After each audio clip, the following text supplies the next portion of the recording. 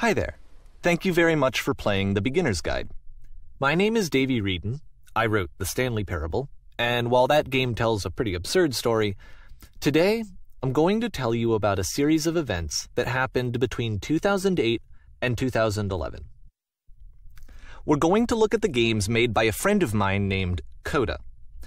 Now, these games mean a lot to me. I met Coda in early 2009 at a time when I was really struggling with some personal stuff, and his work pointed me in a very powerful direction. I found it to be a good reference point for the kinds of creative works that I wanted to make. So just to start you off, this is, I think, the first game he ever made. It's a level for Counter-Strike. You can walk around here, by the way.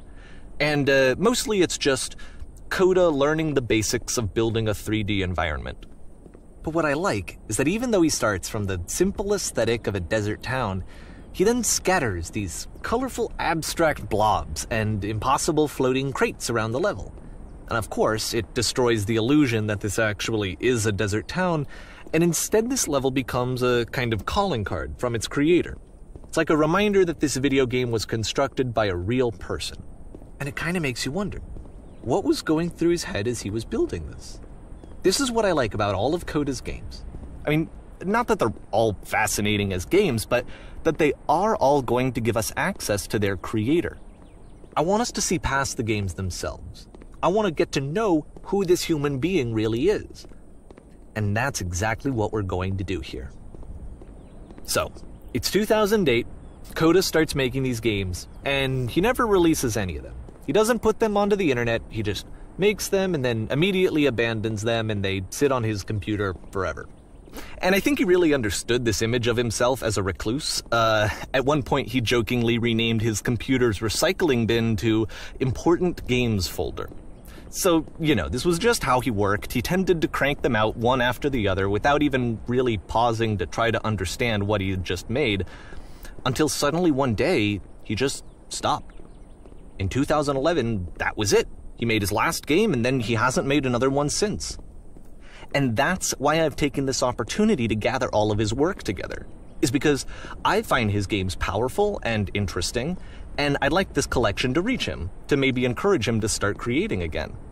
And if the people like you who play this also happen to find his work interesting, then I'm sure it'll just send that much stronger of a message of encouragement to Coda. So thanks for joining me on this. If you have a particular interpretation that I haven't mentioned here, or if you just need to get in touch, you can email me at daveywreden@gmail.com. Okay, that's about it for introduction. Let's take a look at Coda's first proper game. As each game is loading, I'll show you the date that it was completed. This first one was made in November 2008.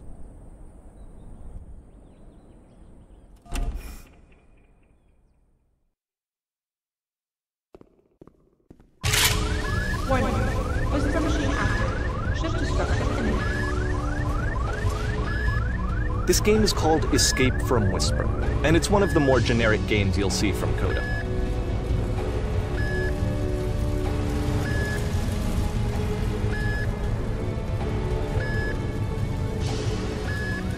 You can click to fire the gun.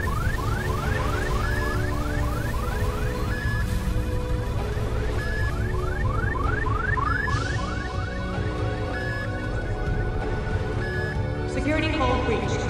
Hostile alien life form inbound. It kinda looks like this game was abandoned mid-development. For instance, you have this gun, which you'd think would indicate that there are supposed to be monsters or enemies somewhere, but then clearly there are no enemies anywhere. You can't even reload the gun when you run out of bullets. But ultimately we don't really know. Maybe Coda thought that actually it was complete the way that it is. And I think that we should talk about his games for what they are, rather than for what they're not. Enemy force neutralized. Begin shield evacuation.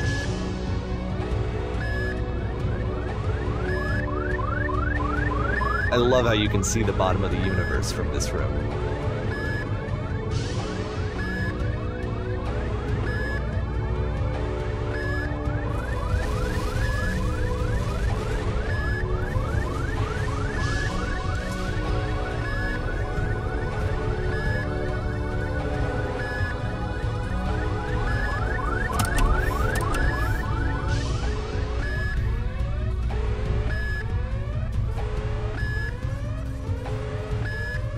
Apparently, this space station has a labyrinth on it. Sure, I don't know. There's really no reason for it that I've ever been able to discern, so in the interest of time, I'm just gonna skip you on past it.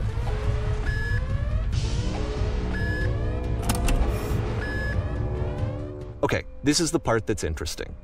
The game has this narrative about the whisper machine and how it has to be turned off, and then you get to the engine room.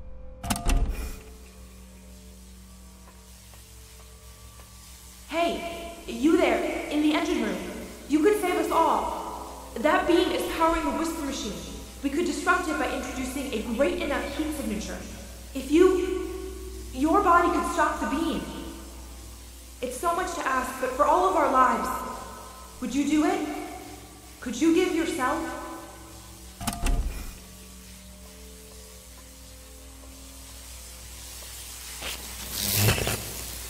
Let me pause here for a second. What you just experienced, stepping into the beam and then dying, is probably what Coda had initially intended when he was developing this level. But when he first compiles and plays it, something goes wrong. There's a bug somewhere. And this is what happens instead.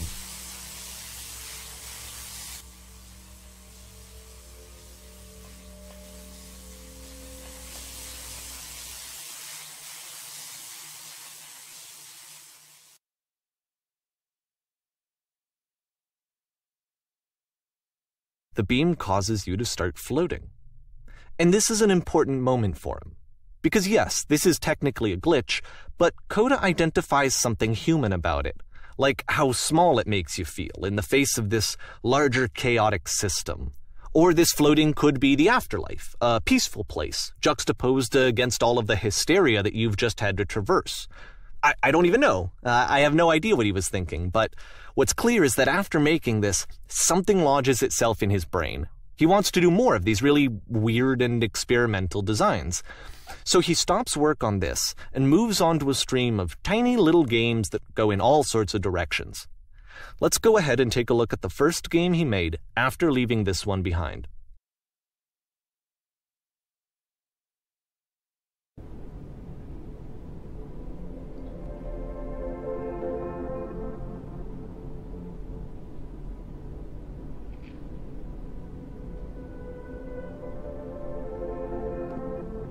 Yep, in this game you can only walk backwards.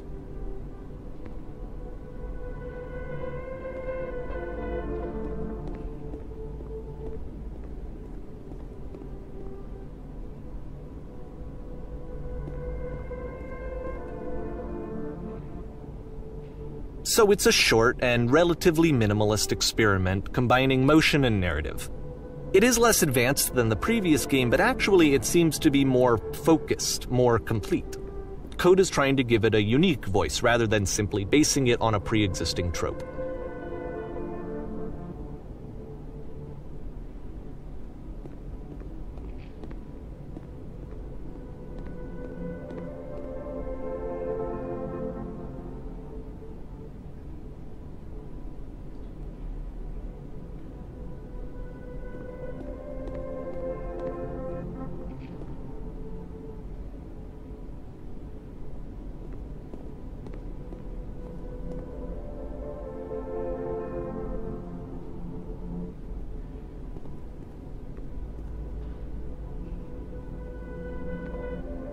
It's a short little thought, it says what it wants to say, and then it ends. Didn't need anything more than that. Which to me is why it works, because it gets out quick. Okay, next one.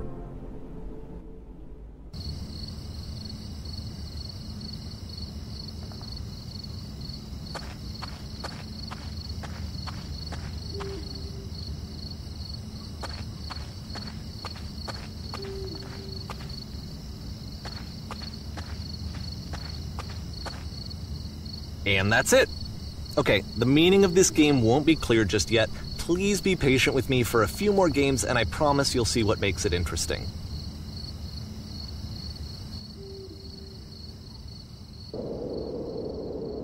Oftentimes, Coda would put bizarre titles like this one at the start of his games. I wish I'd known him at the time that he was making these early games. He would really only talk to me about his work as he was making it. Once he stopped work on a game, that was it. It was dead to him. And I don't agree with that at all, but what are you gonna do?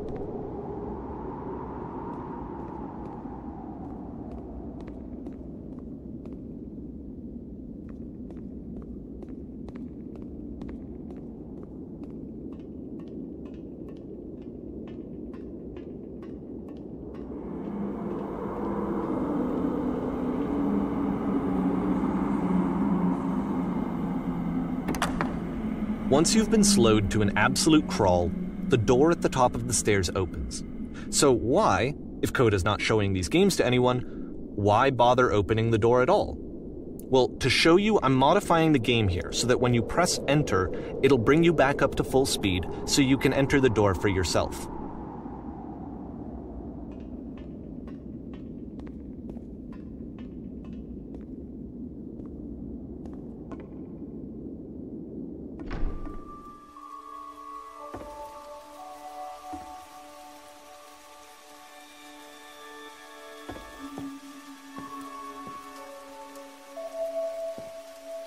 A room that's warm and nice and filled with little ideas for games.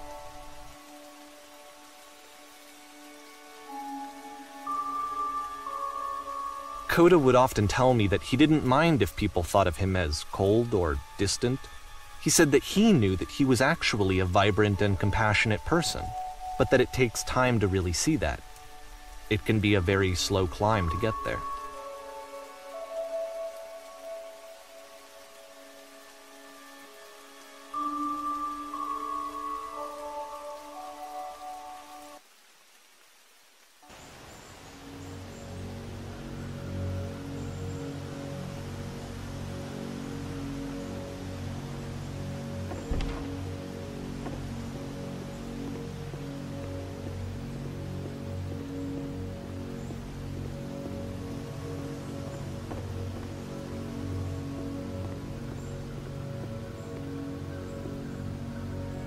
Well, this is new for Coda.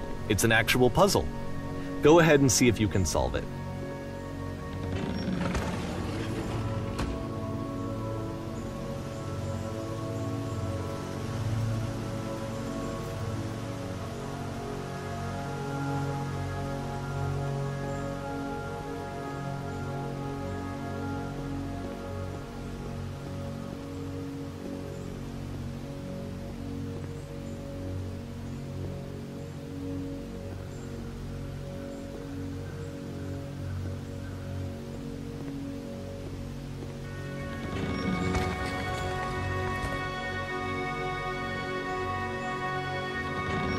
Don't forget that solution, because we're going to see this puzzle again soon.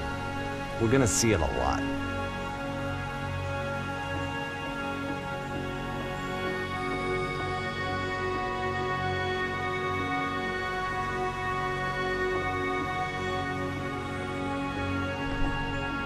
So that seems to be it, right? You walk down a corridor, you solve a puzzle, you get to the end. Simple enough. All right. Now I'm going to modify the game again so that when you press enter, it'll remove all of the walls from this room.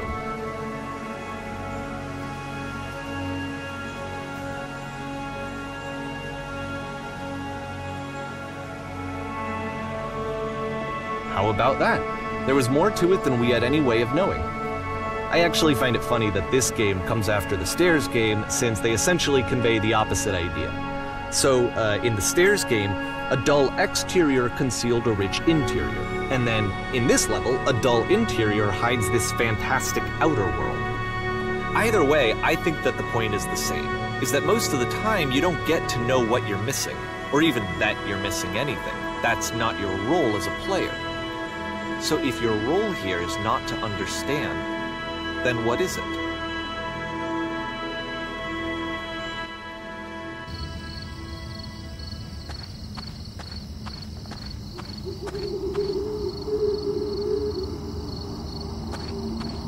Aha! So, this, combined with the entering game from earlier, tells us that Coda believes his games are connected somehow. It could even be that the Stairs game and the puzzle game are literally connected in between this and the entering game. there's a bigger picture that all of his games are meant to play a role in, some larger meaning that we won't be able to grasp until we've seen all of them. And once we have, we can step back and start to understand what exactly that bigger picture is.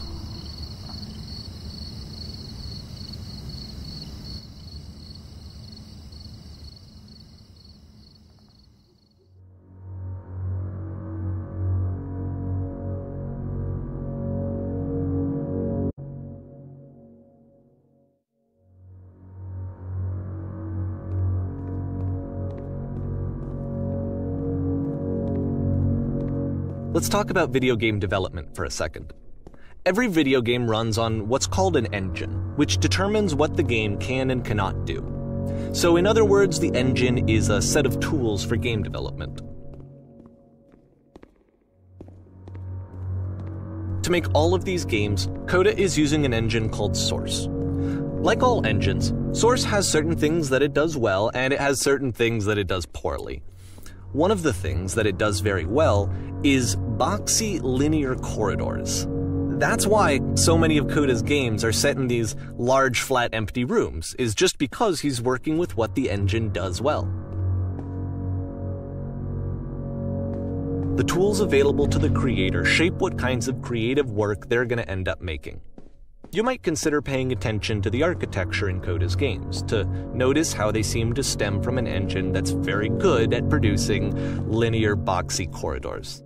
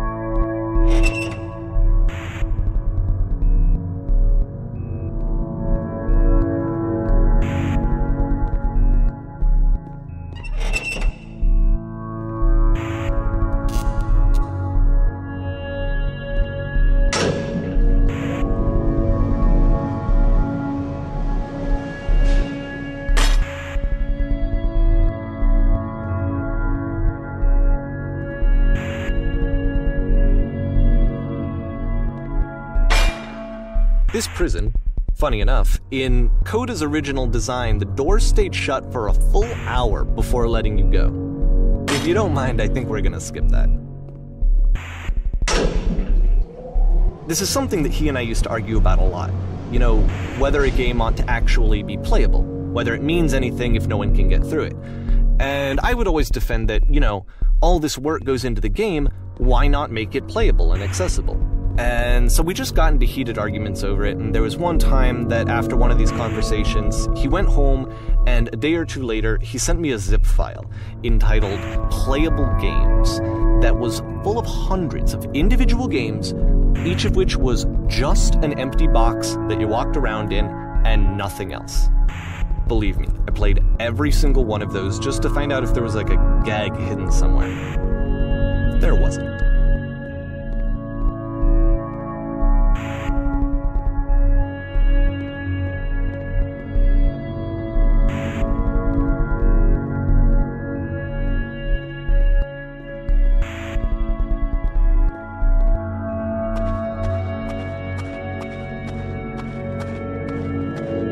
It's the puzzle again, with the exact same solution as the last time.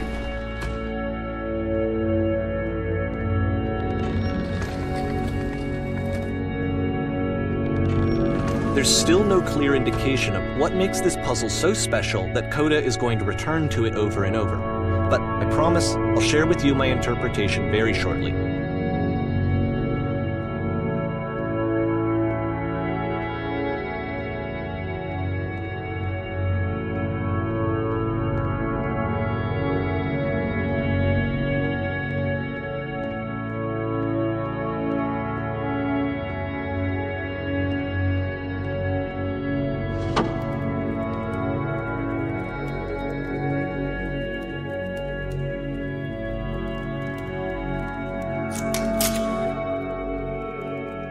Here, Coda begins using a kind of dialogue system that he fashioned out of the engine's chat capabilities.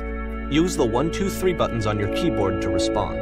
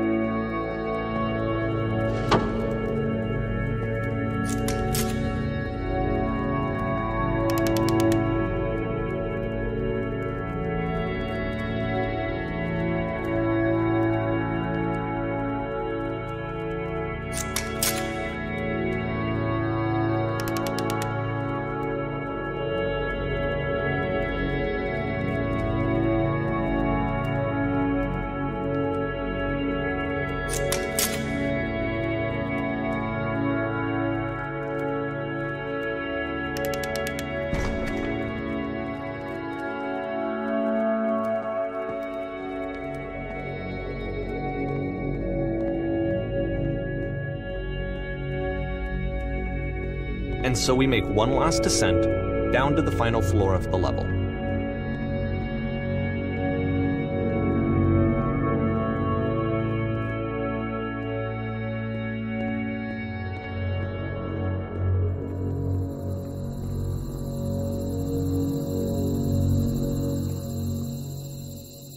It's a lamppost. Okay, I can't tell you quite why, but for some reason Coda fixates on this lamppost. It's going to appear at the end of every single one of his games from here on out. I'll tell you what I think. I think that up to this point, you know, he's been making really strange and abstract games with no clear purpose, and maybe you can only float around in that headspace for so long. Because now he wants something to hold on to. He wants a reference point. He wants the work to be leading to something. He wants a destination, which is what this lamppost is. It's a destination. We're going to see it in the work as well. His games are just going to become a lot more cohesive, a lot more fully developed, with more of a clear idea behind them. And as we go, that idea will get clearer and clearer and clearer.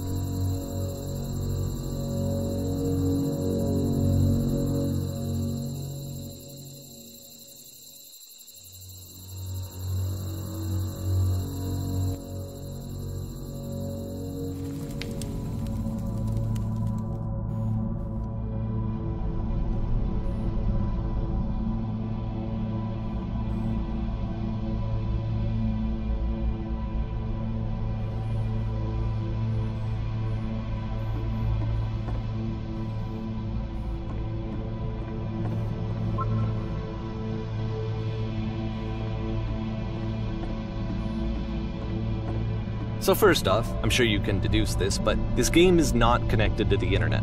All of the notes that you're going to see have been written by Coda. This was actually the first game of his that I ever played. This was shortly after I met him at a weekend game jam in Sacramento, where I grew up. I saw him working on this very level, and it was just so different from anything that anyone else was doing. So right away I was like, I have to be friends with this person. In retrospect, I think I was probably a bit too pushy, trying to get his attention. I was over-enthusiastic. But he was very gracious about it and very patient with me. And I cooled off eventually.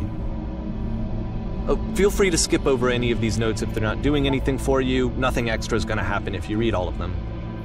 Either way, to me they convey a sense of loneliness. I see this person who's filled with thoughts and feelings and beliefs and has no way to express them except as scattered and unheard voices in a game that wasn't meant to be played.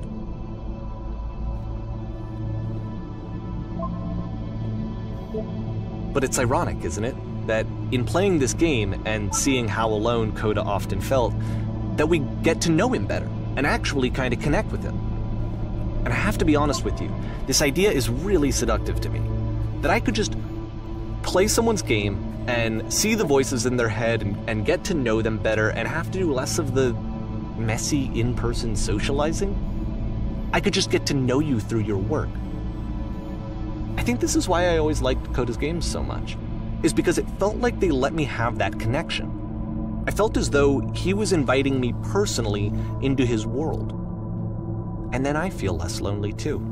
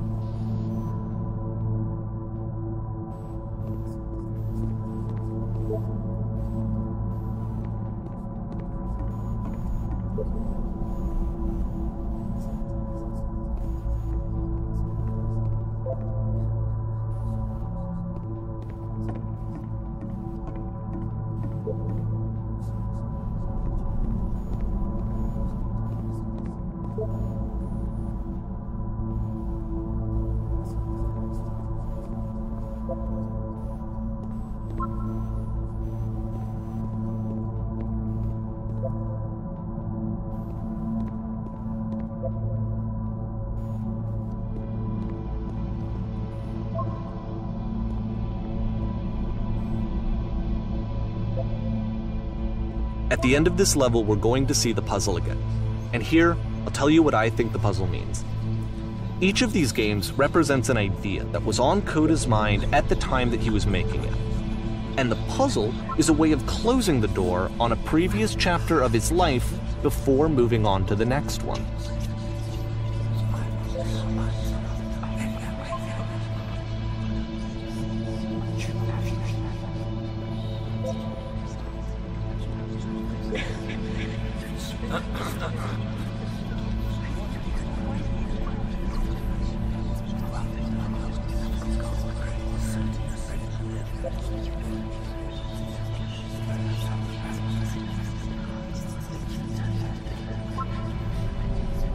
In each of his games, after exploring a theme that, he might find difficult, Coda can then place this puzzle that he knows has a reliable solution, he understands exactly how it works, and so it gives him a simple mechanism for moving on.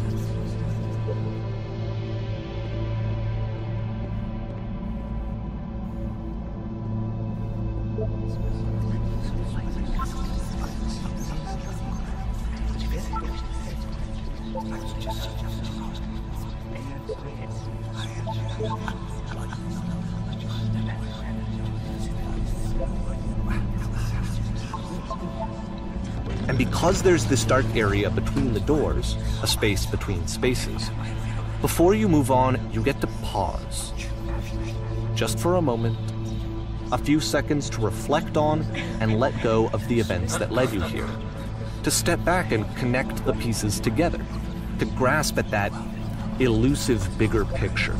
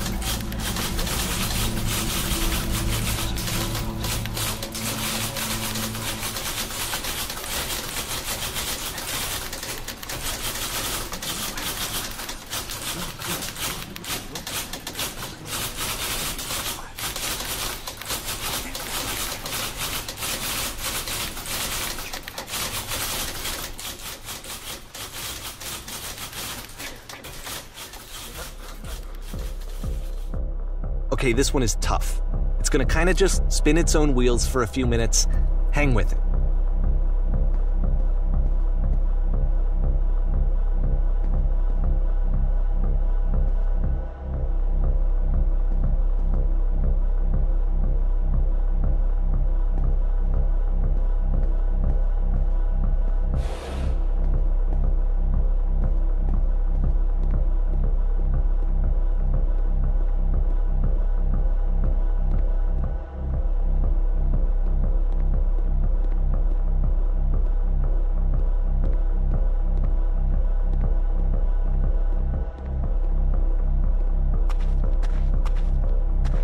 See, like, this is it.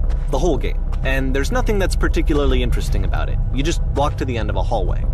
Except, for some reason, Coda gets really fixated on this prison that has all of this modern furniture. And I don't know why, but he decides he needs to revisit this prison. He's gonna start over, use the same assets, turn it into something else. Okay, cool. Here's version 2.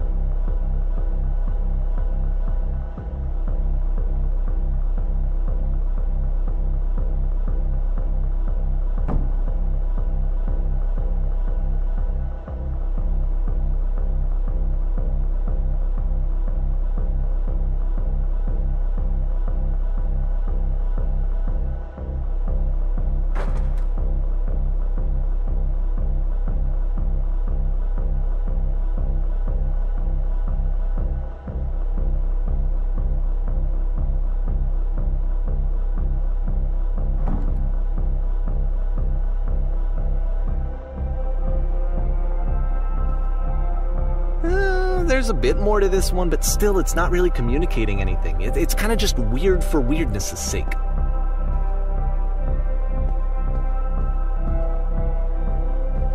So okay, he throws it out and starts over. This time he comes at the prison idea from a different direction.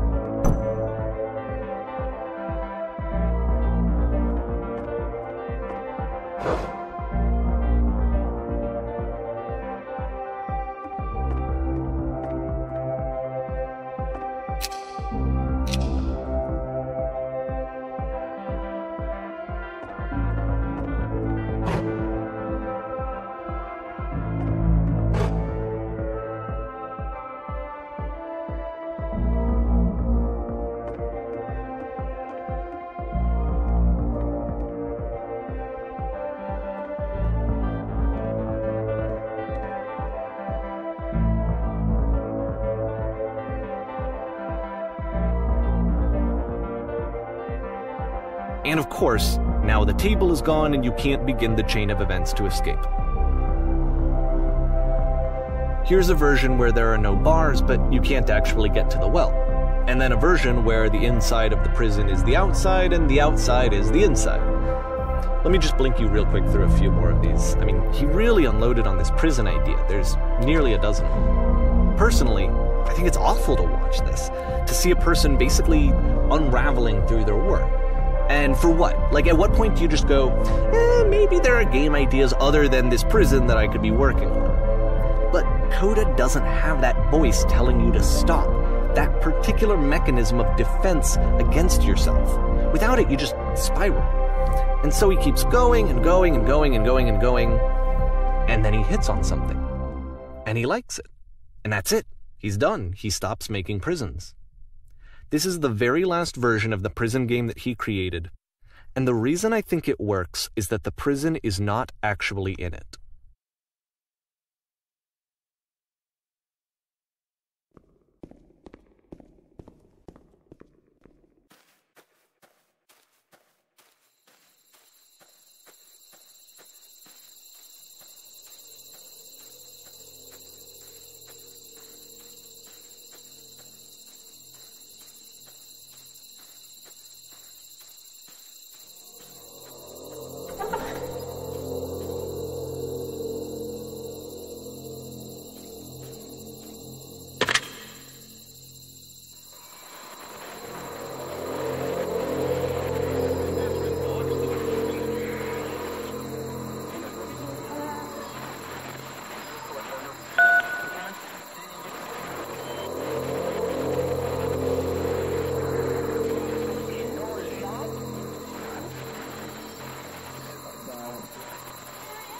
It's a conversation.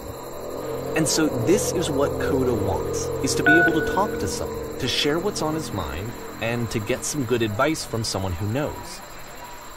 But the irony is that even in this scenario, you're still talking to yourself. You know, all of these games so far are Coda talking to himself.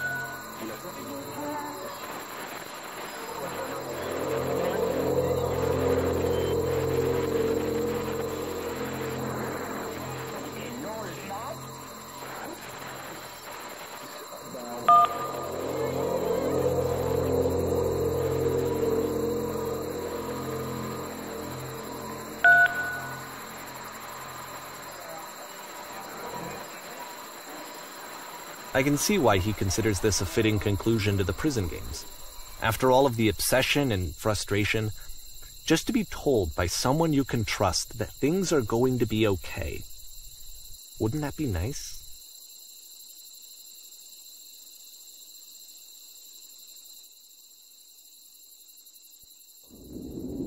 So what would it look like if Coda wanted to make a game about talking to someone other than himself?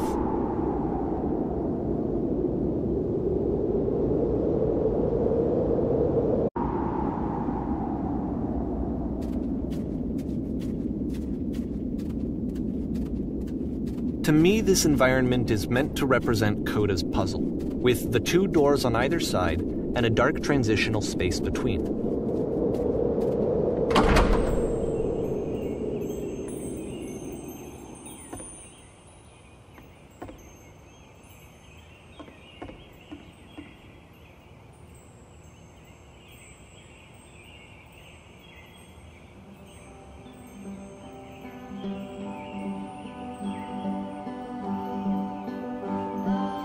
You'll notice that the quality of the art is a step up from previous games, including this new and improved chat system, which he started using from this point on. From here on out, he begins putting much more effort into the visual polish of his work, and this particular game took 2 months to create as a result.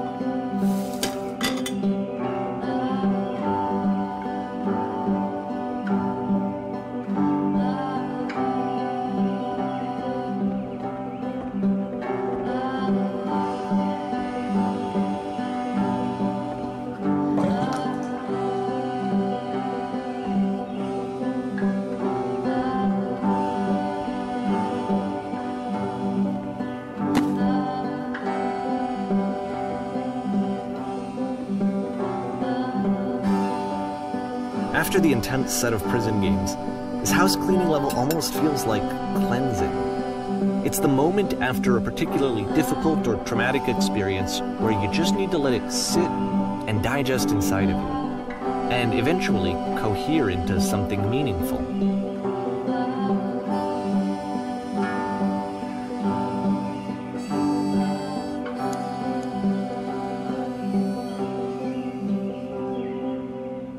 I know that Coda really liked this game. Of all of his work, actually, this was the only one that he called me up to ask me to come over and look at it. This was during a period of a few months where he was like grossly happy all the time, just walked around with a constant smile on his face.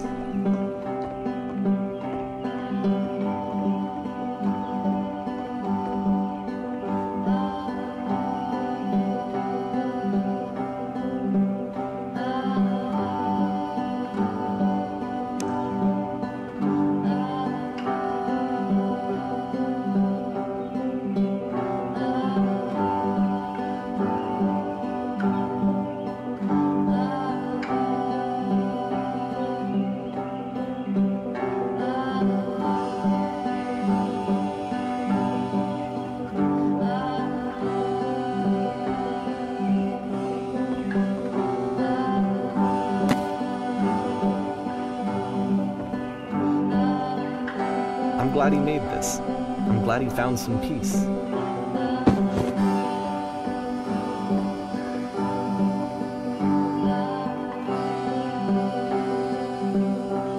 But, of course, it can't last. The music stops, your companion is gone, it's time to leave. The door at the top of the hill is now open as well. Again, you can't stay in the dark space for too long. You just can't. You have to keep moving. It's how you stay alive.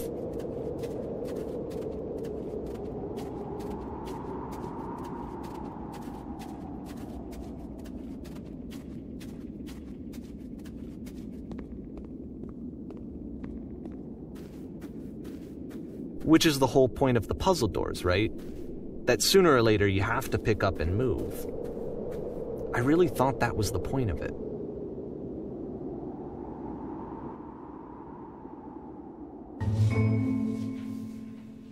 This one gets a bit goofy.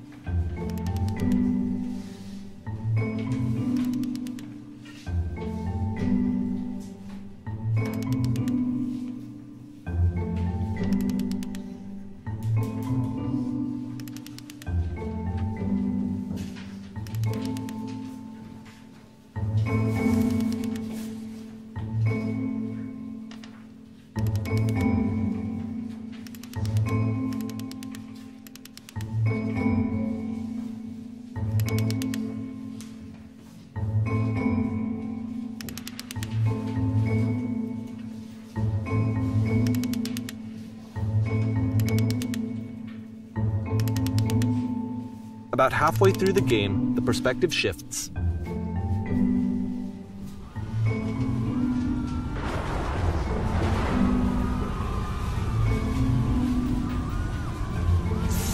And you play as the teacher. And suddenly, you discover that your teacher is just as bigoted and afraid as you are.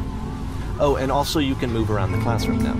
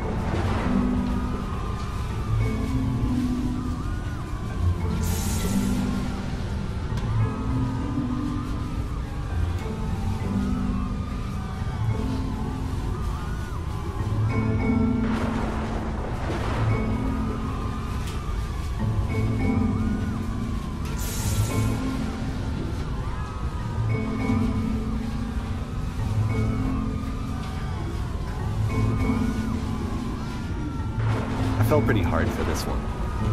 I feel like it's one of the most relatable experiences that you can have. To assume that some other person is perfect and totally fulfilled in every way, and completely miss all of the little flaws that make them painfully human. I think about this game a lot these days.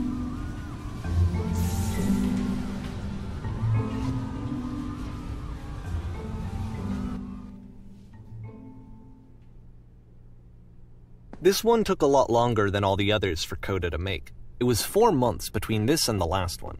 That's twice as long as it took him to make any other game before this, and it's not like it's particularly complex, so I remember I found that a little strange at the time.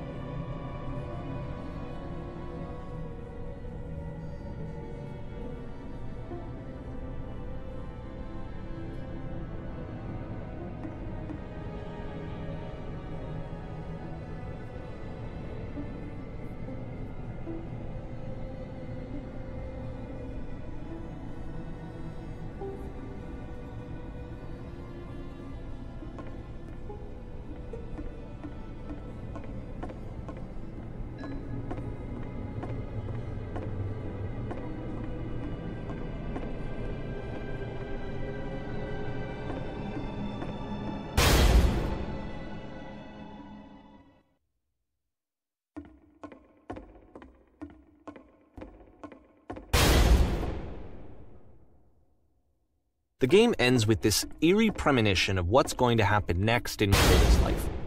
The solution to social anxiety, to fears of having to perform and having to chase success, the answer for Coda is to withdraw, to hide himself away.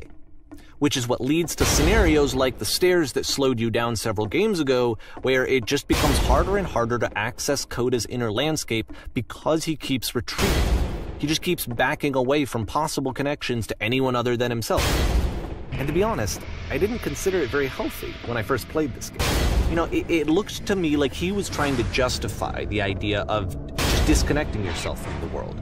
And that wasn't what I wanted for him or for his game. Because I feel like a lot of his games are inviting me to connect with this person, to bring him closer. But what can you do? After this, Coda went off and took another 5 months to make a new game.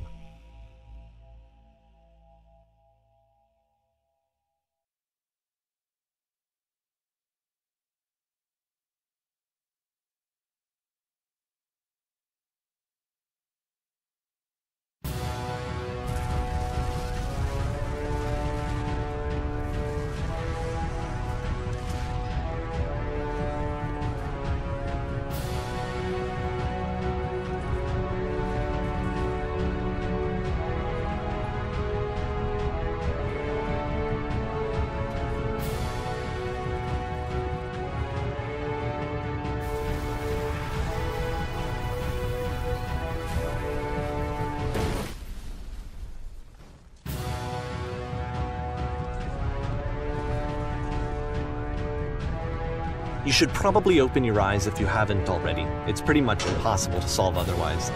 And there is a solution, by the way.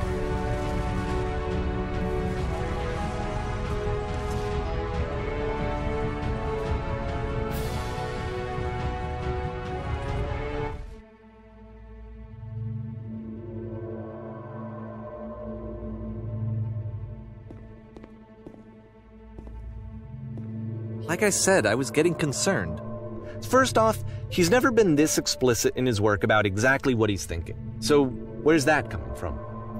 But then even weirder, his work has potentially stopped being an outlet for him. Not like he's having trouble iterating on ideas, but he literally just can't think of new ideas anymore. And in person, he was being a lot more distant than usual. Like, you know how sometimes a person will just deflect anything that you say in order to keep themselves disconnected all the time? It was that kind of thing. Here was the point in my relationship with Coda where I really started to wonder if he needed my help in some way.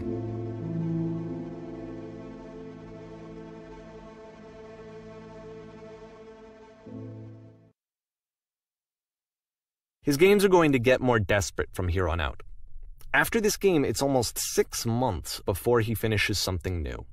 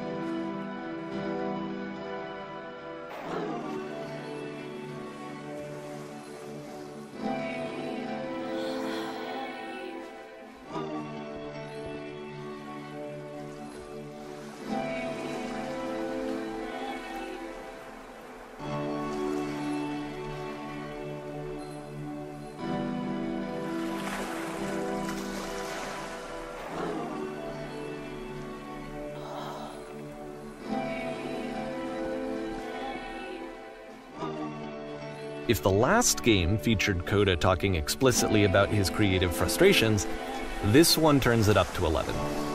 Now, put yourself in my shoes playing this. Here's a friend whose work is exhibiting signs of struggle, frustration, anxiety, depression, even.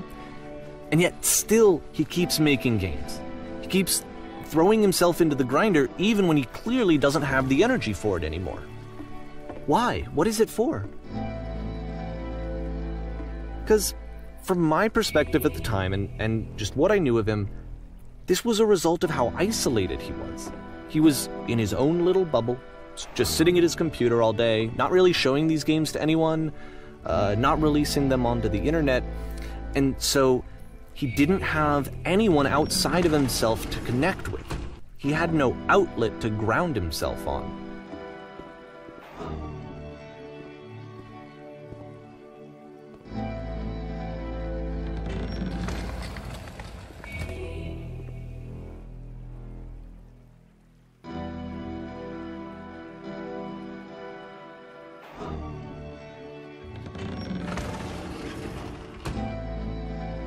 You can't talk yourself out of loneliness.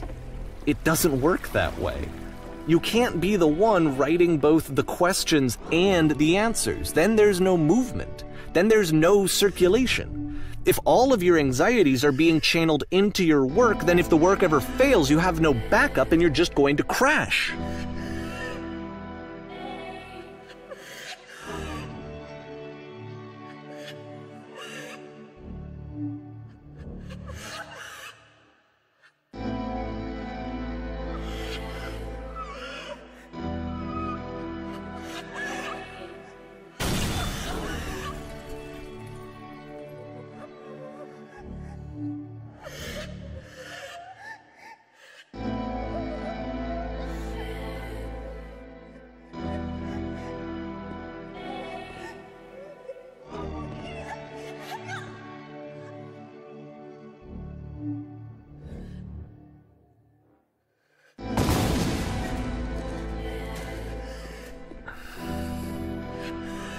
Seeing this game at the time that he made it, it looked really unhealthy to me. I was watching him do this to himself, and I hated it. I hated seeing him so trapped. It's like, video games are not worth this amount of suffering. This is someone I really cared about. And I used to get so much joy out of seeing him create. For him to suddenly become angry and frustrated like this, it was the worst thing for me.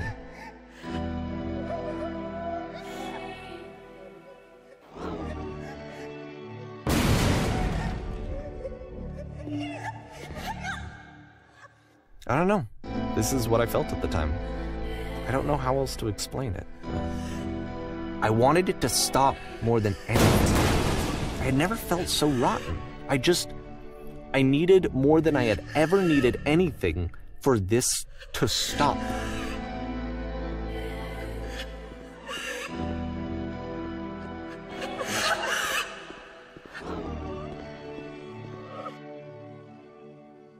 But it didn't stop. After finishing this one, Coda takes another 7 months and comes up with a new game.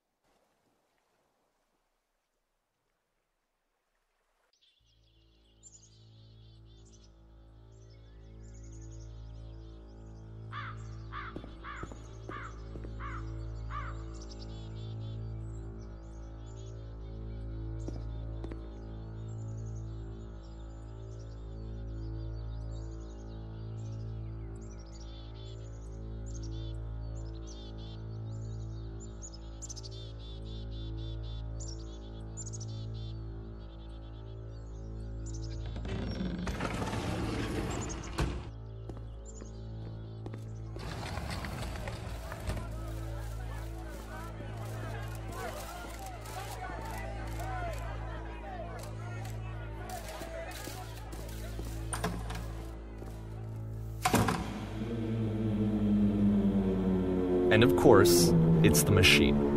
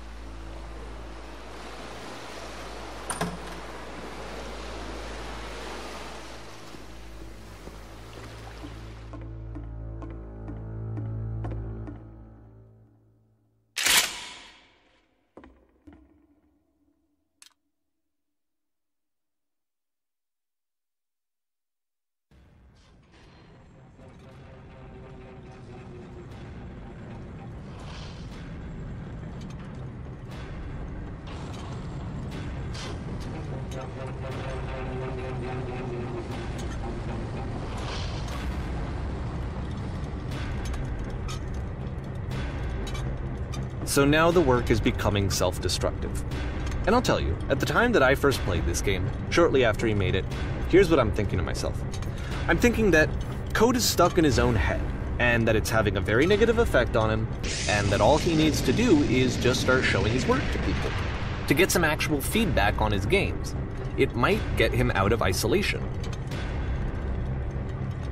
And so, as I'm thinking this, I realize that I could be the one to initiate it. Because it would never occur to Coda to start actively soliciting feedback, so what if I did it for him? If he could see the difference it would make to have more actual conversations with other human beings, would that bring him out of his mental spiral? Would it give him confidence in himself? Would it bring meaning back into his work?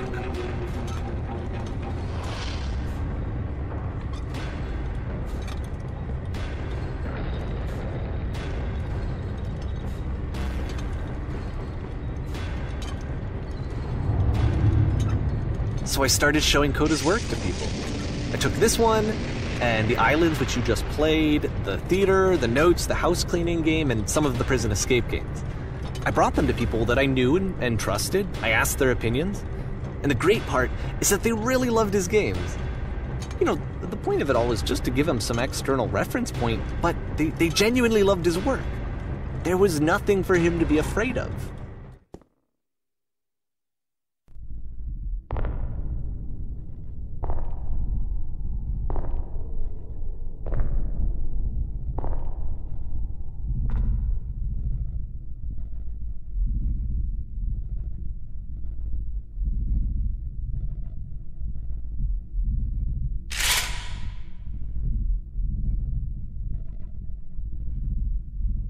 Can you see why I felt like this was the right thing to do? Because it's the thing that I always feel like I need, to be told that my work is good, that I am good. When someone really connects with a thing that I've made, when they see themselves purely in my work, there's nothing that feels better. And I got to give that very same feeling to my friend. I did something... I really felt like I'd done something good, like I was a good person. I felt like there was a friend who was in trouble and was unhappy and maybe didn't like themselves, and I could fix it. If I could give him this gift, maybe I could fix the problem. When they told me how much they enjoyed his games, it was the best feeling. It was the absolute best feeling. It made me feel so happy. So beautifully, beautifully happy.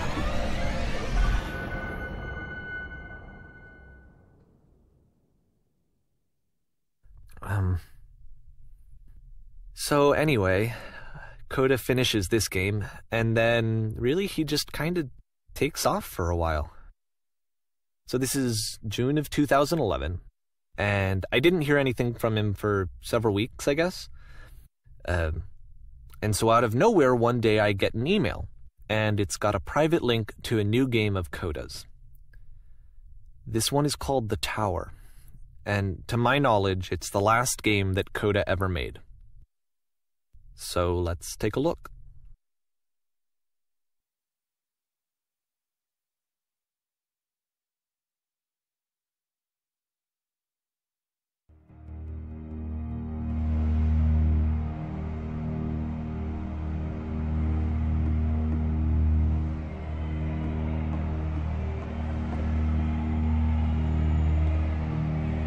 And this is where I have trouble saying anything meaningful about Coda's work.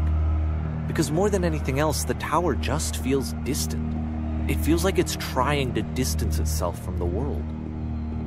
It's a very cold game.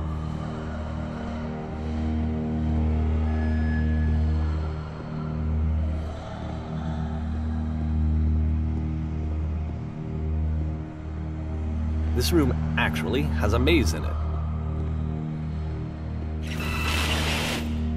Except that all the walls of the maze are invisible. And then every time you touch one of the walls, there's this awful flashing and noise, so the experience is really miserable. The game goes beyond not being meant to be played, it actually seems to despise the player for trying to play it at all. But I do want to show you the rest of the level, so when you're ready to continue, press enter and I'll put a bridge over the maze.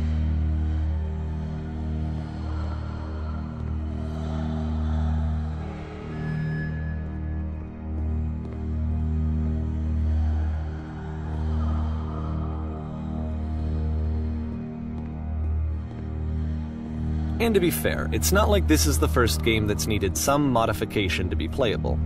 Like the house cleaning game. You know, that one used to actually loop the cleaning chores and you just cleaned a house forever. I had to cut it off so that you could exit the house and the game would actually end. But that game had an idea that it was actually trying to communicate. What's the deeper idea behind the invisible maze?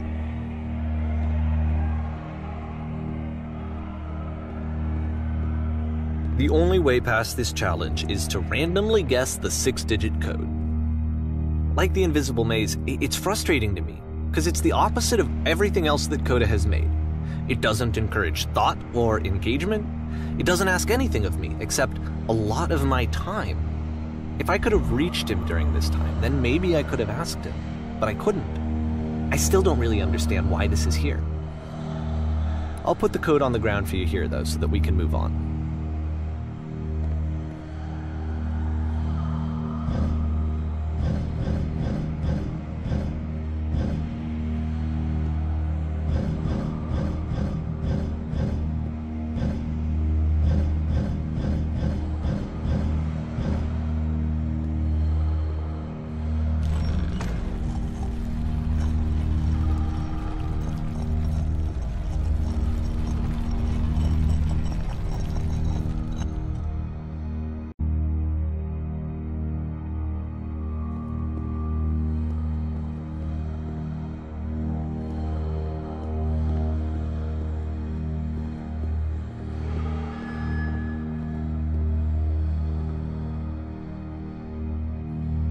The switch to open this door is actually on the other side of the door, meaning that it's literally impossible to solve from this side.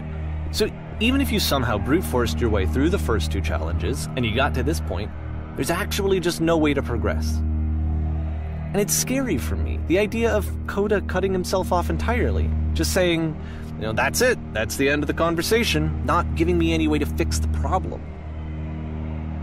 I feel like a failure, I guess, when I can't fix the problem. But I can open this door for you, so let me do that. Was I a failure for not understanding this game? I mean, I don't know why I would be. It's not like everything needs to have a solution, but I feel it somehow. I feel like I failed, and I don't understand why. I remember, it's June of 2011. I'm playing this for the very first time, and as I'm playing, I'm thinking to myself, I don't know this person. I have no idea who this person is. It wasn't the guy I knew, it wasn't my friend. I had come to so many conclusions from looking at all of his work up to this point, and then suddenly none of them...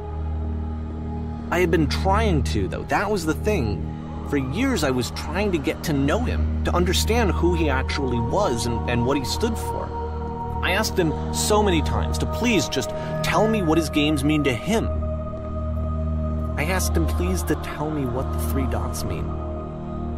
And he wouldn't.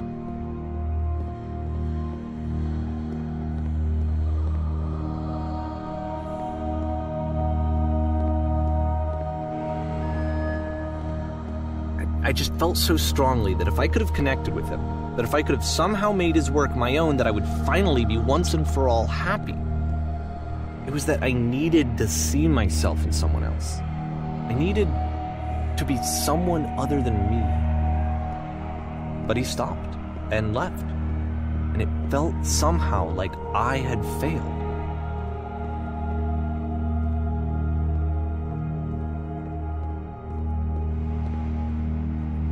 Where did I screw up?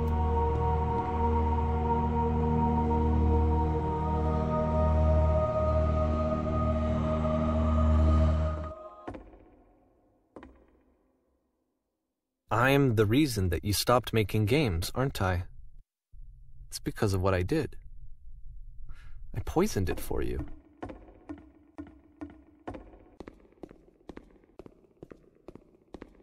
I don't think I ever told you this, but when I took your work and I was showing it to people, it actually felt... it felt as though I were responsible for something important and valuable.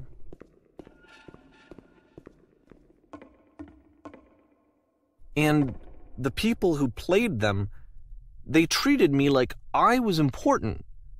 They really listened and cared about what I had to say. Even though I was showing your work, I felt good about myself. Finally.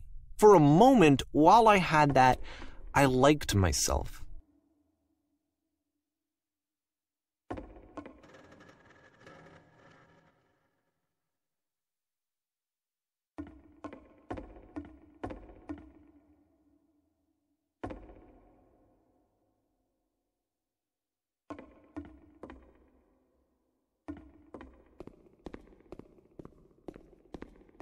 And then you stopped, and I didn't have anything left to show people.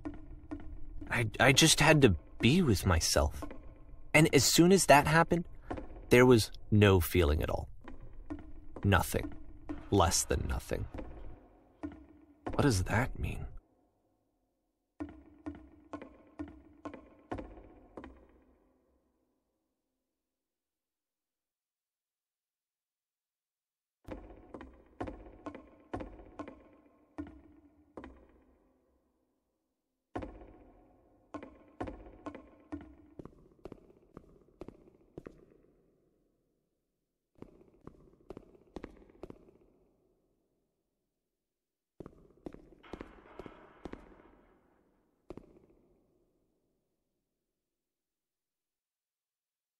I'm afraid that I did something really stupid because I don't like myself.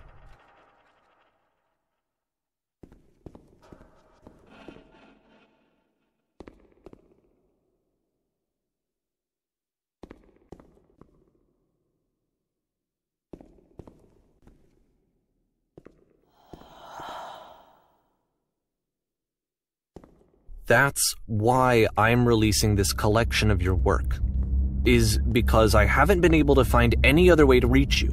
I've tried everything.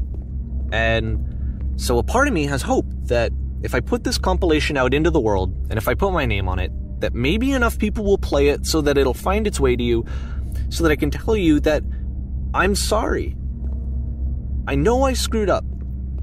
If I apologize to you truly and deeply, will you start making games again? Please, I need to feel okay with myself again. And I always felt okay as long as I had your work to see myself in. I mean, is something wrong with me? Because I know that I did an awful thing, and I'm doing it again right now. Like, I'm showing people your work, but I can't stop myself from doing it. That's how badly I need to feel something again, like I'm an addict. There has to be something wrong with me. Can I apologize? What if I tell you I was wrong? Will that work? Will that fix it? I don't know. I don't think it will, but there's nothing else that I can do. Just tell me what you want. I'm sorry. I'm sorry. Please, start making games again. Please help me. Please give me some of whatever it is that makes you complete. I want whatever that wholeness is that you just summoned out of nothing and you put into your work. You were complete in some way that I never was. And I want to know I want to know how to be a good person. I want to know how not to hate myself. Please. I'm fading, and all I want is to know that I'm going to be okay.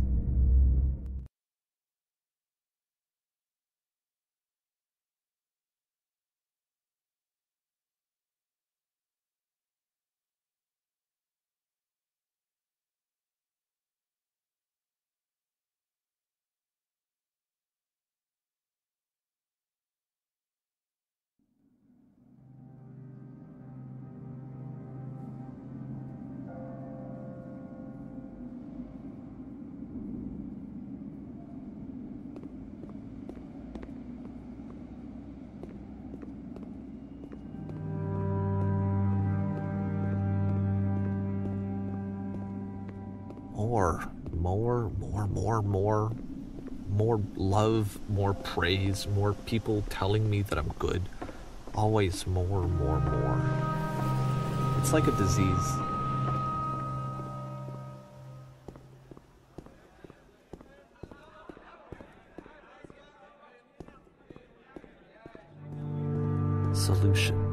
Solution.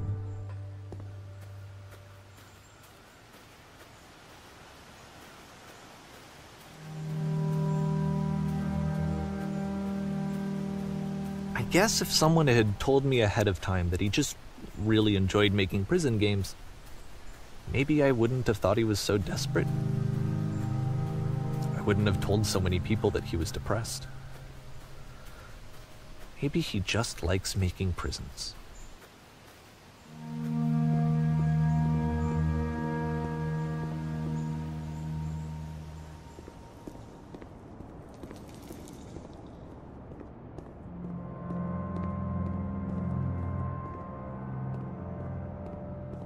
Even now, the disease is telling me to stop. Don't show people what a shitty person you are. They'll hate you.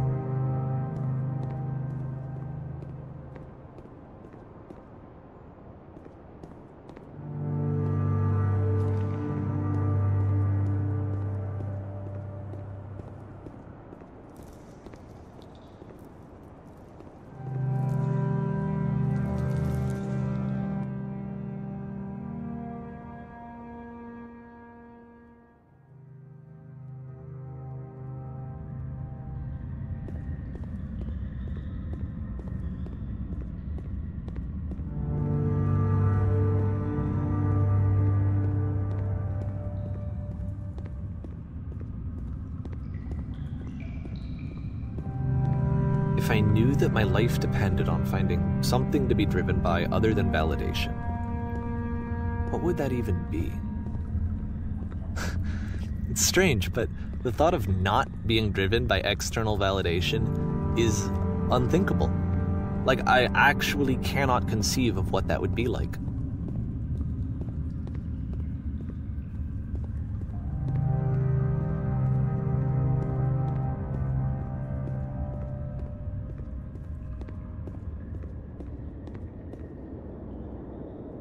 What now?